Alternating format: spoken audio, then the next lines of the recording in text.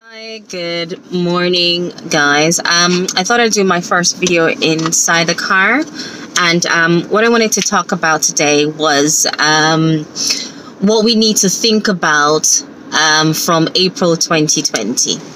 Now, I think that there's going to be cases where some directors are going to have to take contract inside the scope of IR35 because the decision's now been passed to the medium and large organization. The invoice that you produce to the client or to the medium and large organization does have to have your VAT on there, and you have to do your VAT return just the same. Another thing you have to think about is that invoice payment is going to be net of income tax and national insurance contribution. The medium and large organization, they're going to take that tax out and they're going to pay it to the HMRC because that's their responsibility. And what's left of it, they're going to pay you, and that will be your invoice payment. The second thing to know is that it is going to go on your books. You have to put it on your books. There are a lot of individuals that think that, okay, I'm going to be treated as an employee, so I'm going to be getting paid as an employee, so I don't have to do any accounting for that contract period.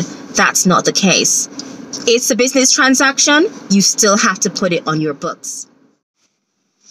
So how do you put it on your books? Well, the amount you're going to have to put in for, there's an amount that you're going to have to put in for sales, and the same amount you're going to have to put on the P&L as director's remuneration.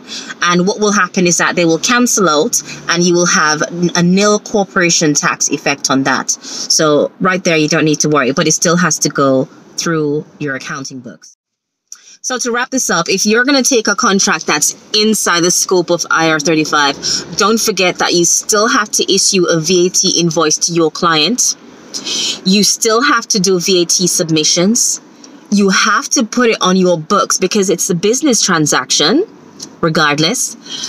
You are now seen as an employee, but you're seen as an employee for both organizations. You're seen as a primary employee for your company, and you're seen as a secondary employee for the client. Now, both individual have to make RTI submissions to HMRC. The client will have to do a full submission payment to show and also pay the PAYE and national insurance contribution to HMRC. You will have to make also a RTI submission, but you have to state that it's a non-taxable payment that's going through. And that's it. So I hope this video helps. And these are the things to consider if you're going to take a contract that's inside the scope of IR35. I received an email this morning from HMRC. They have a few dates where they're going to do webinars on on IR35.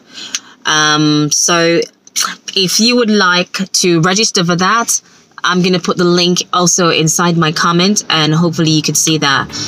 But if you have any questions or if you have anything to add, let's make this a discussion for us to understand IR35 a bit more before the time comes.